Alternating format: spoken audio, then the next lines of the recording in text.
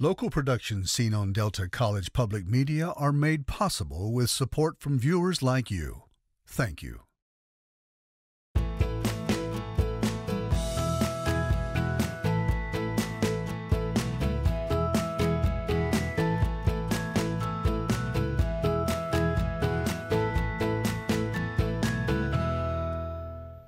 Well, good evening, everyone. I'm Mike Redford, and this is the follow-up. Coming up on tonight's show, what is AI, artificial intelligence, and why are so many people talking about it? Is this something to fear or embrace? Depends on who you talk to, but one thing is clear, AI is here to stay, and it's already impacting most everything we do, whether you know it or not. Tonight, we have three educators who know a thing or two about AI and what you need to know.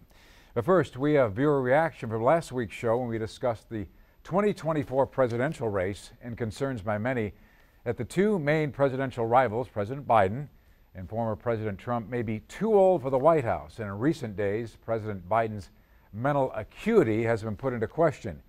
This viewer had an opinion on the age issue when she dialed into our follow-up hotline. I'm calling from Grand Blanc, Michigan, about the current presidential election. I'm soon to be 89 years old. Age is somewhat a factor, but not the primary factor with me because, number one, we are all, for the most part, living longer. Age can be an affirmative factor because you have education, background, and experience going for you. And I think that's very important, whether it's President of the United States or CEO of an organization. The other thing that I think, why I'm very comfortable with Biden, I think he has a good brain trust around him. Well, I appreciate the feedback. Something to think about there. And we'd like to hear from more of you to help drive the conversation here on the show. You can do that in a variety of ways. Via social media on Facebook, you can email us, you can post a comment on YouTube, you can dial into our follow-up hotline as that viewer just did. And if you'd like to watch any of our past shows this season, just log on to deltapublicmedia.org. Now for tonight's show, we've got two folks in studio and one dialing in remotely. Peter Berry, philosophy professor from Saginaw Valley State University.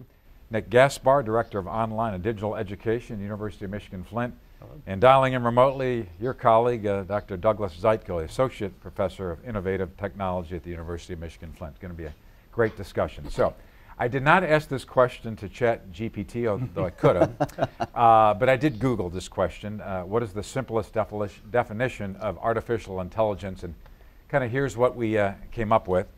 It's the science of making machines that can think like humans. It can do things that are considered smart. AI technology can process large amounts of data in ways unlike humans. The goal for AI is to be able to do things such as recognize patterns, make decisions, and judge like humans. Okay, so what do you make of that definition? Would you describe it differently, Peter? I'll start with you. If you're trying to define it for somebody who doesn't have a clue what it is.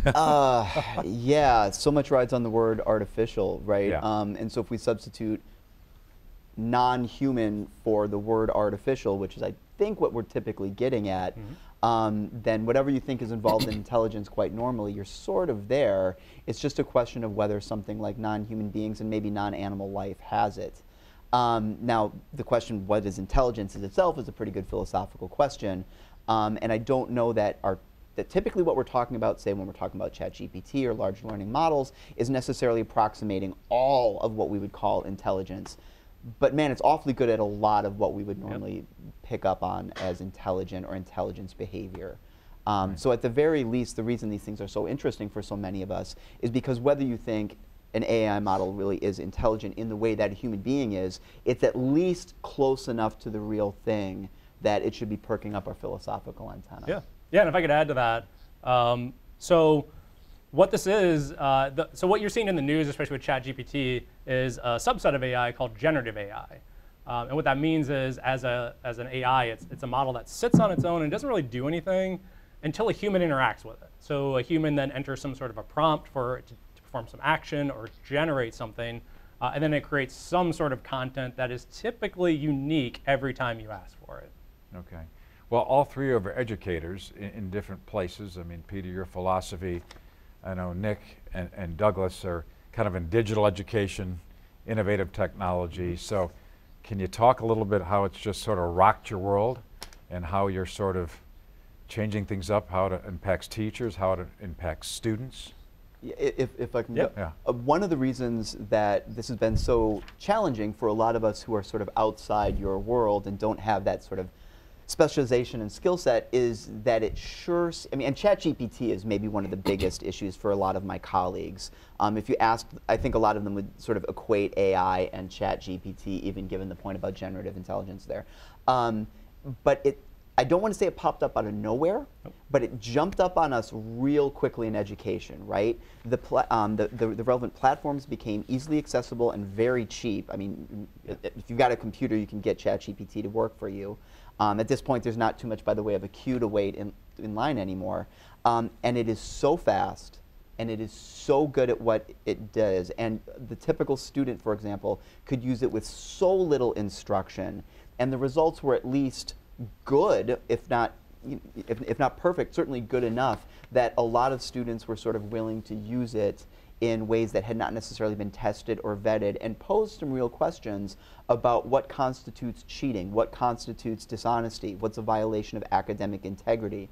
Does ChatGPT become something like Microsoft Word, which can do a certain amount of work for students and improve work, or is it substituting? Is it no longer a student's own original contribution?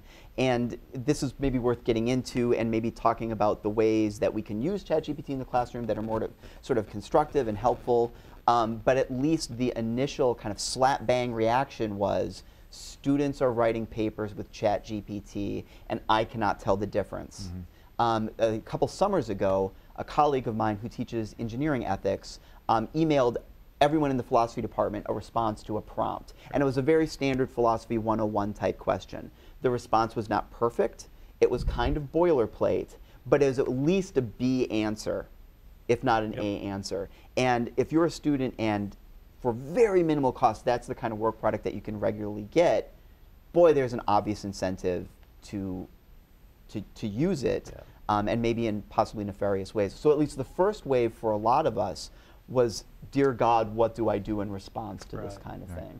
And so to build off that, so I consider myself an AI optimist in this area.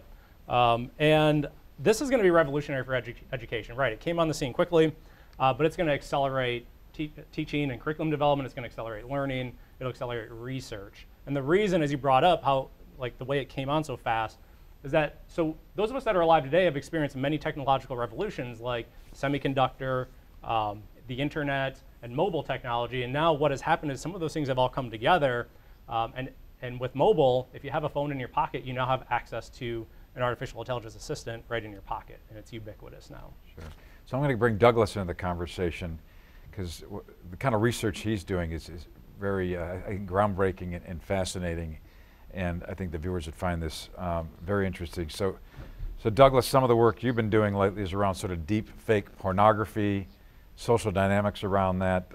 For example, sort of using your words, and we've sort of talked, reports of high school boys making AI-generated nude images of their female classmates, or Taylor Swift and all the deep fake pornography. So talk to us about that work and how deep you're getting into that. Yeah, I mean, I think a lot of attention is being paid, and rightfully so, to the implications of generative AI in the classroom, such as generating entire assignments that the student had no hand in creating.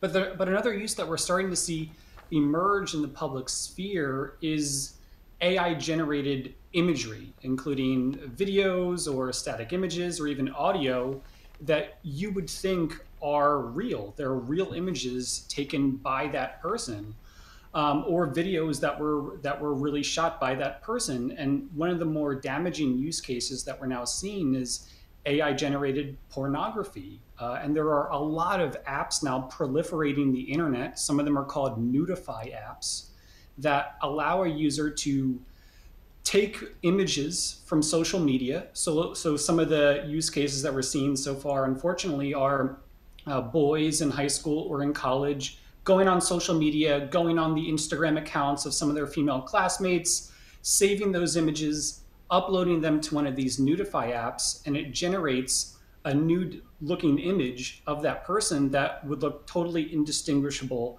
from a real nude image, and then sharing those either around school or online. And one of the biggest concerns here is, how do you convince people who see these images that they're not actually real? Because sometimes images that find their way on the internet stay on the internet. And for better or worse, we've now seen this affect some really big name celebrities like Taylor Swift that have drawn more attention to this issue, and that hopefully will lead to some positive change, not only in legislation, but in the design of social media platforms and other online technologies that we see our students using. Well, and just recently with these political ads, right? I think President Biden's voice, well, altered his voice, and AI was showing up on political ads, and now they're trying to put a stop to it, try to regulate it. But it's not easy, right? And I think, Nick, you and I talked beforehand, sort of the societal impacts of this as it relates to sort of mental health. Yep. We're kind of, that's what he's touched on a little bit, right? I mean, and to Doug's point, it's very alarming what's possible now, and you need no skill to do it, as long as you have access to the right tools. And in the case of what happened on Twitter with Taylor Swift, she has a legal team to back her up, she has a fan base to back her up, and I worry about just the random woman on the street that doesn't have those resources, and how does that woman get support to deal with this issue? So I really hope that legislation comes through, and those of us working on these problems can figure out solutions. But also on the mental health side of the house, especially since the pandemic lockdowns, we have this ongoing loneliness crisis. And so we are seeing more and more AI-based mental health apps emerging. And in one sense, hey, this is a nice positive in that if you have no money or low cost app access, you theoretically could talk to a mental health professional, we hope, is trained correctly. Or on the other hand, is this just going to exacerbate the loneliness where people can just kind of sit alone in their homes and just interact with these types of tools and never actually go out and make those human connections that we need to be doing in society? So regulations and monitoring it, I mean, Congress, it's a free-for-all. I mean, they've been trying to sort of rein in the social media giants for a long time. Just a couple of weeks ago, they were kind of grilling this panel because of the information that was getting out there and talking about the harm it's doing to their kids, and they sort of apologized, but they didn't come to any conclusions. So how do you rein that in? And now Congress is going to try to rein in AI. My biggest worry about this is, I mean, I guess there's two worries about it, is that first of all, if you could identify a less qualified group of people than your typical set of congressmen who do not have technical, they just don't have the background and the skill set to kind of navigate this, but also lots of incentives to kind of like not solve the problem. Right. If they even come up with a solution, it's going to take so long. And we were talking about this before, that the technology is developing so quickly and by leaps and bounds that by the time they come up to something that looks like a solution, that solution is going to be 3 years in our rear view mirror, and there will be a whole other set of problems. If we're waiting for legislators to solve this problem, I think we're hoping for I think we're hoping for a savior that's never going to show up. Right. So Douglas, let me ask you, because you've been working in the space, you've been talking about probably long before sort of AI started taking off. So how has your work changed, and how has that your work expanded? I know you got a grant to do some of this work, so talk about that. Yeah, well, we can continue talking about ways in which we could address or mitigate some of the adverse use cases of generative AI. So we talked a little bit about legislation and how it might be forever for that legislation to catch up to the current technical capabilities.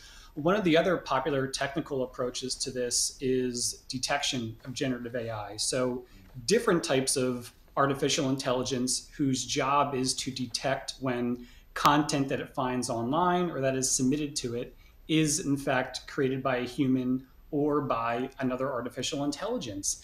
And one of the problems there is those deep fake or generative AI detection tools, they're not foolproof.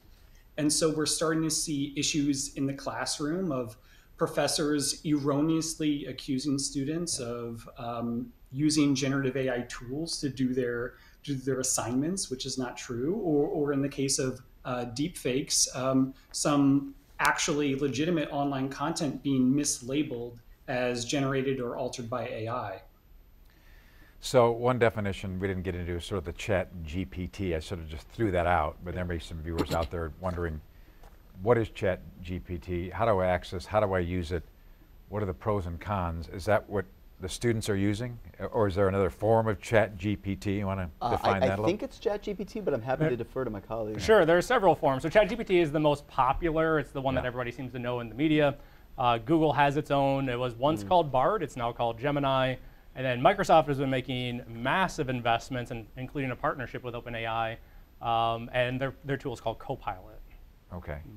So tell us again from your places of higher learning how they're sort of managing it from the top on down. Or do you are just sort of on your own on an island as a professor, kind of creating your own rules? Yes and no. There are certainly university, so if I can speak about SVSU, there are certainly resources, and we have people dedicated to providing faculty with assistance and resources and education. And sometimes, and I hope we come back to this because I'm really worried we're sounding like the AI pessimists when there's so much room for optimism here, and I don't want to lose sight of that for all its problems, the kind of solutions that artificial intelligence can provide as well. But part of it is going to require education. You know, some of us, especially in the humanities, just aren't particularly tech savvy, and we're going to have to get up to speed. That's going to require someone getting us up to speed, but also providing not just defensive capabilities. There's been a mechanism for student plagiarism that a lot of us got very comfortable with called Turnitin.com. That's good at what it does. This is a different problem. So we don't just want to have sort of plagiarism detectors. We also want to have sort of proactive resources, right? How might instructors use ChatGPT, for example, in the classroom that enhance student learning, that maybe not only kind of get around those opportunities to plagiarize and cheat, but actually can enhance student experiences, provide them with resources and capabilities that they didn't have. Let's not pretend it's all a problem.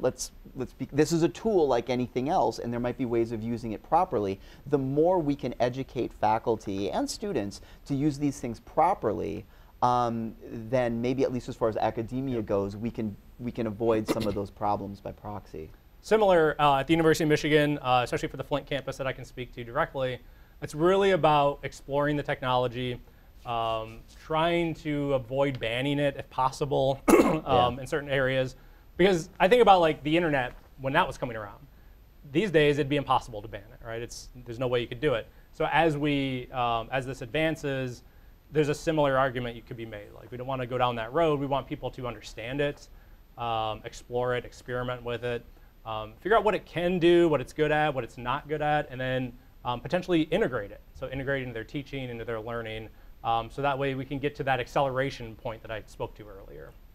So beyond the campuses that you guys are on, like Nick at U of M Flint and Doug, you too, are you coaching, educating other educators off of your campus? And like the research you're doing, Doug, is that going to expand? I know it's expanding beyond U of M Flint. Nick, same with you. You're coaching other school districts, right? So Doug, do you want to take that?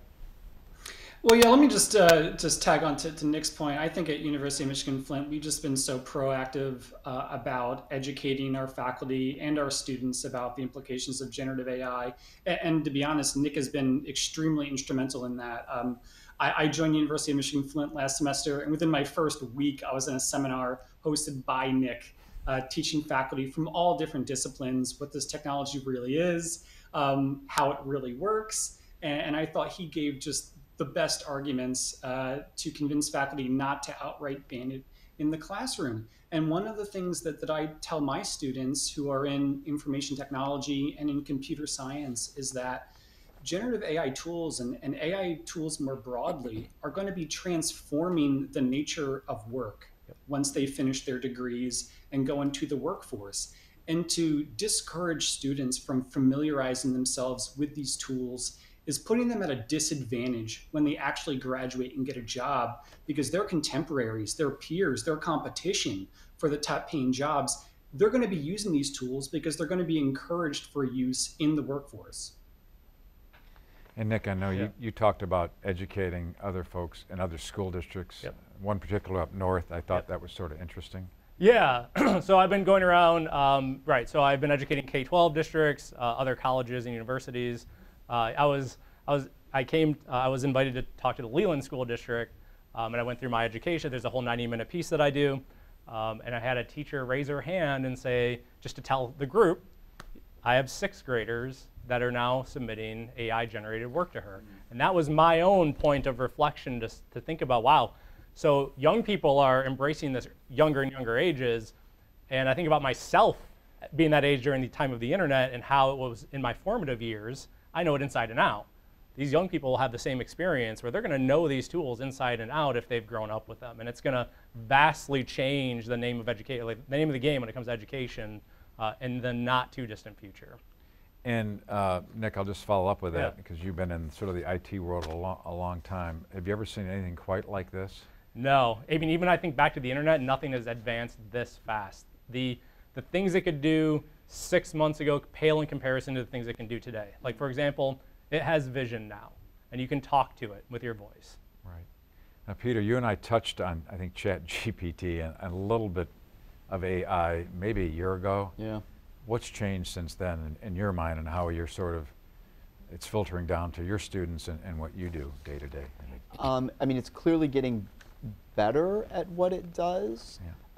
Whether students kind of have that sort of institutional knowledge about how to use that better tool is still kind of an open question. But we've kind of gotten past the initial freak out, we're all going to lose our job stage. Right. And now people are having intelligent conversations about how to use the thing as a resource. So in some ways, the most interesting change, even though, again, leaps in magnitudes in a very short period of time, but the interesting changes aren't almost so much what artificial intelligence is doing, and say ChatGPT in particular is now capable of and what it's doing better. It's what we're able to do better in response, and how to, say, integrate it into a learning curriculum and sort of other areas of life as well. And again, I really want to emphasize, I hope this doesn't all sound like dark days for the audience, because there are incredible opportunities here, right? When you think of students who maybe need help with writing, if you know how to, and this will be where your office is going to be really, really helpful. If students understand how to ask something like a ChatGPT the right questions for advice about writing a clearer paper, or perhaps what are some possible objections to this thesis, and then they can think critically about how to respond. There's opportunities to use this, again, very low cost and very efficient mechanism to get students to do the kinds of things that we really do want them to do. Outside of education, there's tremendous opportunities.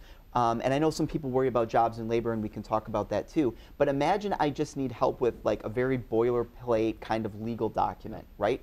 Instead of contracting with a very expensive lawyer who's maybe not available in the time I need, if I could construct a legal document using artificial intelligence that checks all the bells and that checks all the boxes, that's a very efficient use of time and resources. Right. If I need assistance with like telehealth, I'm in pretty good health. If I'm on some medication and there's a fairly stock kind of question and answer period that a doctor or nurse practitioner would ask me, but you can have artificial intelligence go through that exact same thing, and that saves everybody time and resources. That too could be incredibly valuable here. So again, AI, and I don't need to tell these guys this, but AI is a tool. Like any tool, it can be misused and abused, but it can also be used for incredibly powerful positive uses as well, some of which we haven't really even imagined yet.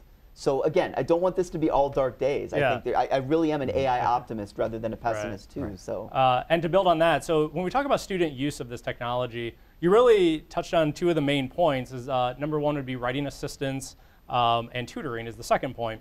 And so I try to get in front of these experts at the university on all 3 campuses, and anybody else that, if any of your viewers are in this industry or work on tutoring issues or writing issues. It's nothing for a student to go to ChatGPT or any other tool and say, I need help with APA formatting on this paper. And it will not only analyze the paper, but it'll give them feedback on every step of the way, probably in under 10 seconds. And it'll do the same thing in tutoring. And remember that with an AI tutor, the student never has to worry about how they're going to look asking a question, right? The AI will never judge them, or at least it shouldn't, right? It will always be there 24/7, where a tutor is only going to be there maybe during business hours. Yeah. So Doug, in the work you're doing, what's the next step in the research, and has the AI generative tools been able to kind of push your research up even faster to get where you want to get? Well, Generative AI has certainly complicated my research. So we're looking more into the positive implications of generative AI in social computing, in social media, and in online dating in particular. For example, groups that have historically been at risk of sexual harm or harassment online, like women or members of the LGBTQ plus community, they can really benefit from generative AI tools because it can help them craft an online persona that maintains their privacy and protects their real identity in case they're interacting with somebody online that they don't want to meet in person or don't want to be at risk of through further interaction. And so I think there's a lot of positive use cases that are in need of further exploration. Okay, we've got a couple minutes left.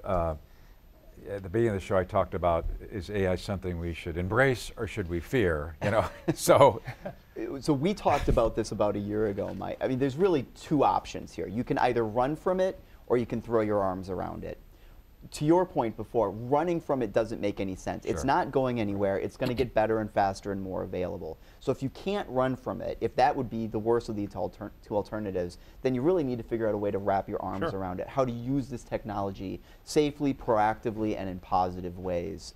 So I hope those are the efforts going forward. And I can tell you at the Flint campus of the University of Michigan, we definitely want to educate our community in this space. So I have a prompt literacy course. I've made it free for anybody, whether you're with the university or not. You can go to umflint.edu to sign up for it. It's free to everybody in the community. We also have our Francis Thompson Wilson Critical Issues in Education focused on generative AI on March 7th.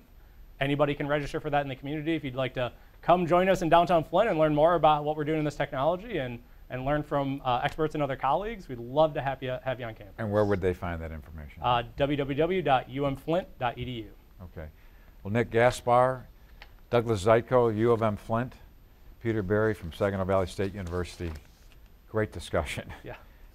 And we're going to learn more and more. It's only going to continue to grow. Yep. And the idea of this show is to educate and inform, and we hope by the end of the show that get a little bit more information to our viewers and they can do some additional research. So Absolutely. Thanks for coming in. Thank you so much. Thanks, Mike. And that's our show for tonight, but be sure to join us again next week for the follow-up. We're going to talk about Michigan's presidential primary that's happening a lot earlier, as you may know, just in a couple weeks, putting a lot more pressure on county clerks who are also dealing with many changes to our voting laws and to you as well. Hope to see you then. Thanks for joining us tonight. Have a great night, everyone.